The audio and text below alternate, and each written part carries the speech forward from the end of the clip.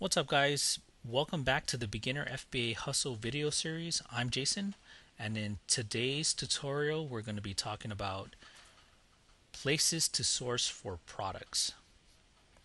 I'm going to be focusing mostly on retail arbitrage since this is a beginner course. So some of the best places I could recommend for sourcing and the cheapest. Number one is thrift stores.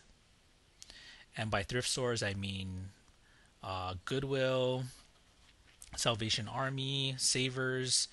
The main reason why I recommend going to thrift stores, yeah, a lot of the items you're going to find are used, but when you do find the new items, you can actually even source for used items. Just when you bring it home, make sure it works. If it's some kind of electronic or kitchen appliance, just make sure it works, send it in, and you should be good to go. But thrift stores usually are the cheapest and they give back the biggest profits from any other sources. So that's thrift stores. Number two, I really like going to big box stores, specifically the clearance aisles. What you want to do is you want to go to the Walmarts in your area, the Targets. For me, I'm living in Hawaii, and Bed Bath and Beyond is actually really good. They have a really nice clearance section that they update every week, so we're able to get a ton of really good stuff from there. And really, it depends on your area. Go to all these big box stores and go through their clearance aisles and scan with your Amazon Seller app. You won't know until you just go out there and scan.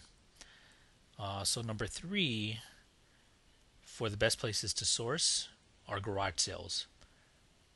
Garage sales are sort of like thrift stores. They're very cheap, but what I've been noticing was, since the items are from previous owners, the previous owners, more than some, they actually take care of the items, and a lot of the times they're just trying to get rid of it because they're moving or whatever reason, but it's in good condition and they still come with the boxes. So that's why I like garage sales.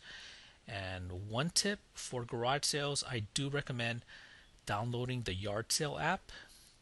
The Yard Sale app is basically an app that you can download that links with Craigslist, and depending on your area, it'll find all the nearest garage sales near you or yard sales, and it'll plop it on a map.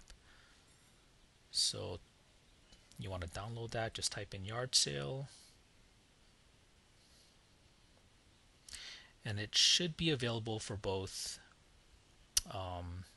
Apple devices and